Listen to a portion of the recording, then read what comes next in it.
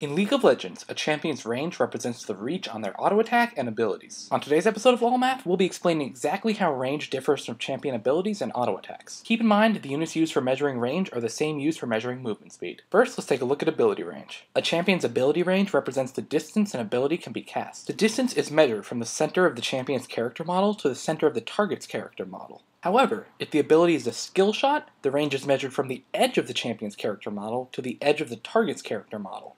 This does not apply to area of effect abilities. For example, Morgana's Tormented Soil ability is an area of effect ability. It has a range of 900 units, meaning it can be cast within 900 units of the center of Morgana's character model. It will also only deal damage to a champion if the Tormented Soil ability hits the center of their character model. However, Morgana's Dark Binding ability is a skill shot ability. It has a range of 1300, meaning it can be cast within 1300 units of the center of Morgana's character model, plus the radius of Morgana's character model. It will also deal damage and snare a champion if it hits the edge of their character model, not the center. Keep in mind, if Morgana's character model size is increased from an effect such as Lulu's Wild Growth ability, it will essentially increase the range of Morgana's Dark Binding ability. Auto attacks are essentially the same as skill shots. An auto attack's range is measured from the edge of the attacking champion's character model to the edge of the target's character model. Just like a skill shot, the larger a champion's character model is, the greater their auto attack range is. However, a large character model will also be more susceptible to auto attacks, as the attacking champion will have an easier time being within range of the edge of the champion's character model. For example, in the August 30th patch, Mordekaiser's model size was increased. While this increased the range of his auto attack, it also made it easier to hit him with an auto attack by an equal amount. Overall, one should keep in mind that skill shot and auto attack range is measured from edge to edge, not from center to center like other abilities. Make sure to like this video if you enjoyed it, and subscribe if you'd like to be informed whenever I release new videos. Click the annotation on the screen if you'd like to see the previous LolMath episode. You can also like LolMath on Facebook at facebook.com/LolMathYouTube,